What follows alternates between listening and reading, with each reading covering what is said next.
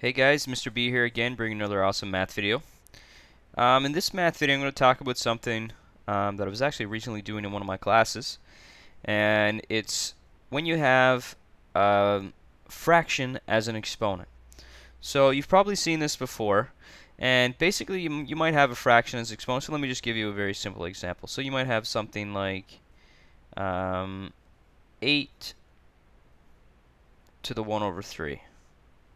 And you might be asked to sort of evaluate that, or you might be asked to write it as a radical or something like that.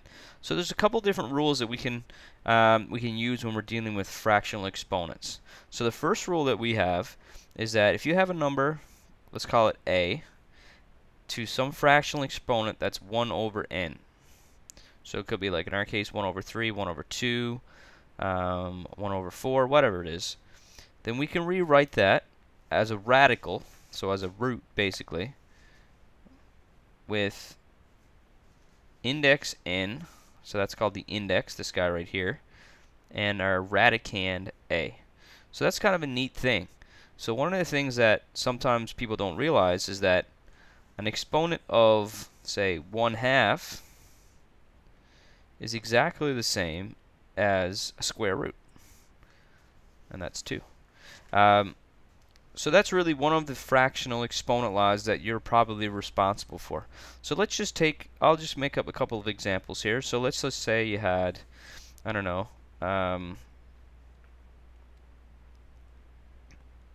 let's say 16 to the 1 over 4. So if you were asked to evaluate that, one of the things you might do is just rewrite it as a radical. So it'd be 4 as your index and 16 as your radicand. So your base becomes your radicand and your denominator becomes your index. So that's important to remember. So the bottom becomes the index. So basically you're asked for the fourth root of 16. So that's the same as, 2 times 2 times 2 times 2 times 2 is 16. So that would be 2.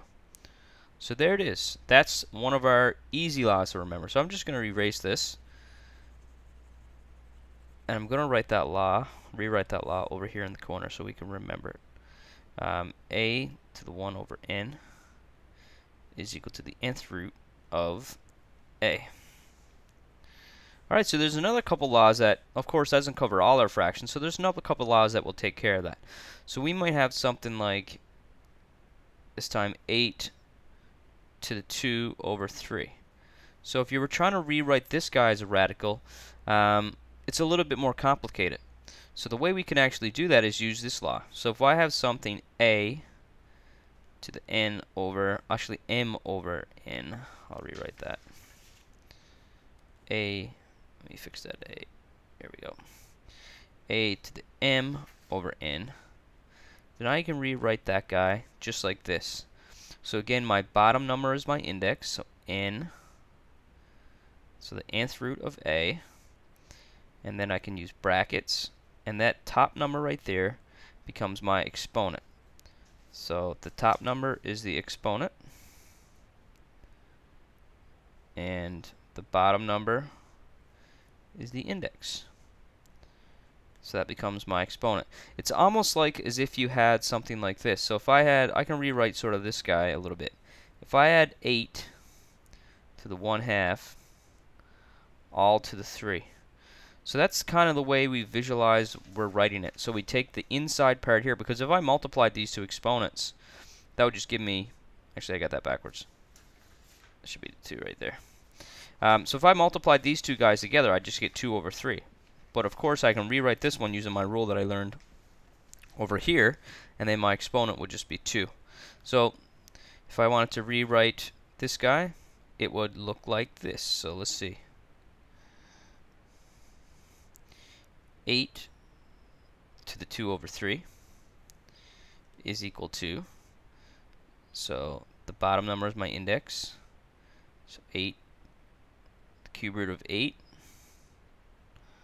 all to the 2. So there it is written as a radical. Now if I wanted to evaluate this, I know the cube root of 8 is 2, and that'd be 2 squared, and that will be 4.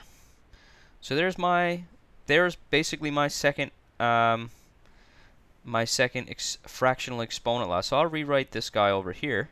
Now there's another version of this law that I'm not particularly fond of, but it does have an application, I guess, sometimes, depending on the situation you're given. So if I got a to the m over n, that's the same as the nth root of a. The only difference is now I'm going to have an exponent of n on the m on the outside. So the other version of this law is we just change the location of the exponent. So if I have a to the m over n, I can rewrite that as n, the nth root of a, and this time instead of placing my exponent on the outside, I place it underneath the radicand on the number.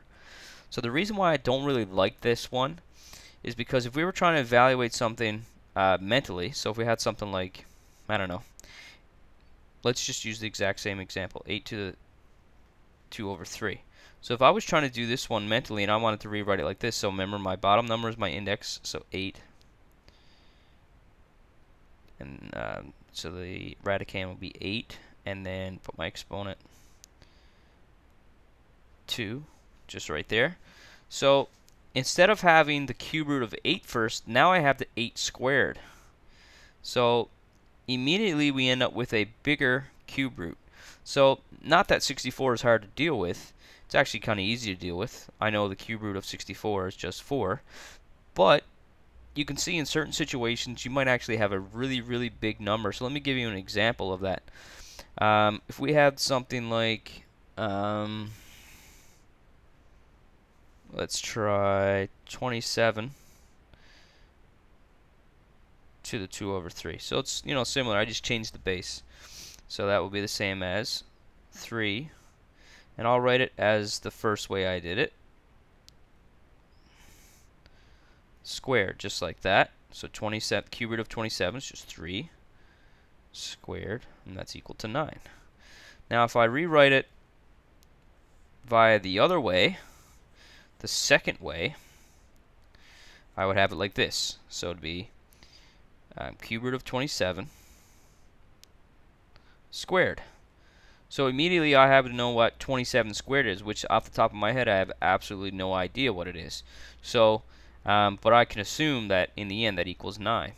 But you can see if you were on a mental math type of assessment, where a non-calculator assessment, and you had to do it, this way is way easier. But I will write my third rule as this guy. So it's really the same rule. It's just a slightly different spin on it. But again, certain times you might use the third one here, but I definitely prefer the second one. Alright guys, so that sort of takes care of how we deal with fractional exponents. Remember, fractional exponents, they're really just radicals. So they're easy to deal with when we write them as radicals, and you can deal with them that way. Or if you don't want to deal with radicals, you can write them as fractional exponents. Alright guys, hope this video helps, and I'll see you guys in class. Thanks for watching.